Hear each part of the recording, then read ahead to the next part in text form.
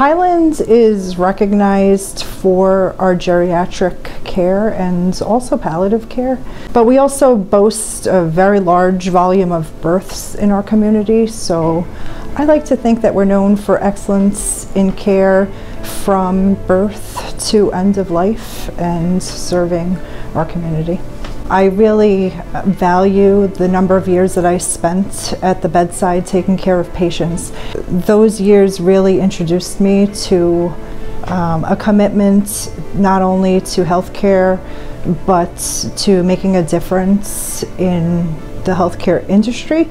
I look for our nursing staff to be able to deliver compassion. We really want a dedicated team of nurses to be able to deliver excellence in care to our community. So it's important that when we are looking to hire or looking to build our teams, that we're building in that compassion and dedication that it takes.